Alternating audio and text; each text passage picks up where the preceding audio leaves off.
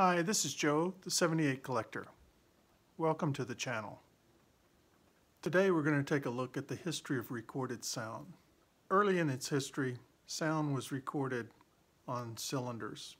Around 1890, the first commercial recordings appeared. They appeared in two formats, cylinders and 78 discs.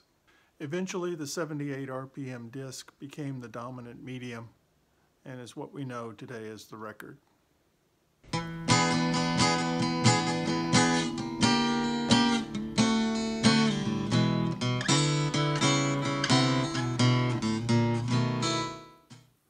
Today we'll be exploring the timeline of recorded sound. This episode will be in two parts. This is the first part, which will cover the early development of sound recording. So let's get started. 1857, the first recorded sound. In 1857, Edward Leon Scott was the first to record sounds. His recordings were made on a piece of paper which was covered with soot and then wrapped around a cylinder. As sounds were made into a horn, the needle would scribe a squiggly line. That squiggly line would represent the sound. There was no way to play it back in 1857. The experiments of Scott were intended to examine the structure of sound. In 2008, a group from Lawrence Berkeley Lab were able to digitize Scott's recordings, and they were able to play back the sounds that were recorded in the phonautograph. I'll place a link in the description below if you'd like to hear it. Invention of the phonograph. In 1877, Thomas Edison prepared some sketches of a device for both recording and playing back sound using a foil cylinder. John Crucy, who worked at Edison's lab, took those sketches and about a year later produced the first working model. A verse of Mary Had a Little Lamb was reportedly the first recording made on this new device. Edison envisioned it as useful for business as a dictaphone machine.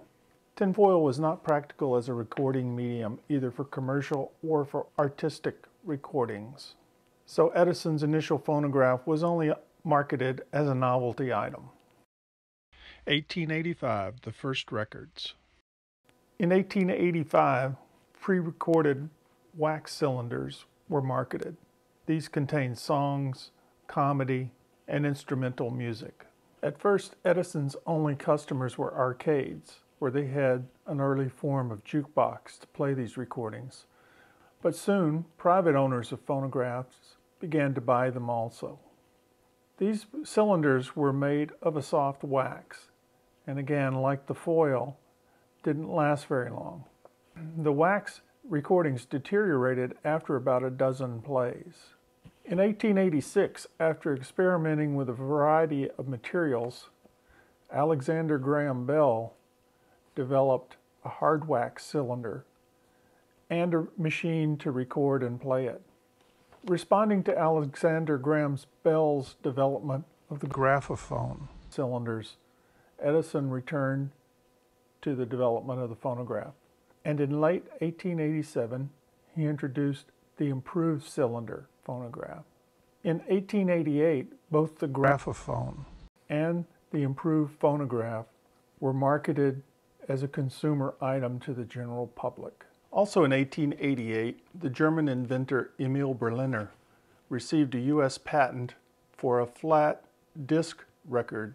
He formed a company to develop and produce the flat disc record in competition with the cylinders of Edison and others. He began making hard rubber discs for his records in 1894, quickly replaced that with a shellac compound, and that shellac in various varieties was to serve as the medium for records for the next 50 years or so. Beginning in 1896, Berliner's records were made in Philadelphia by a machinist, Eldridge Johnson. When Berliner's company went bankrupt, Eldridge Johnson would later form his own company, Victor Records. but more about that later. Elder Johnson had improved on Berliner's machine, which initially was a hand crank machine, by adding a spring-driven motor. Berliner's records continue to exist today. I have two in my collection. The first one is called Street Faker. These are 7-inch records. This particular one was recorded on May 23rd, 1896 in Washington, D.C. From the public welfare, imagine that I have got something to sell. Such I assure you is not the case. I am here simply to advertise and introduce a preparation that has a reputation extending from ocean to ocean. I refer to Dr. Boccaccio's celebrated Egyptian ornament. The quality of this recording is not really good, but you can clearly make out that what this recording is about is a snake oil salesman on the streets in D.C. selling his liniment to the people of the city. It cures just about everything, including ailments of the president, Grover Cleveland, and it's a bargain for only a quarter. The second Berliner that I have in my collection, also a 7-inch, is a musical record by Dan W. Quinn, one of the first people to become a recording star.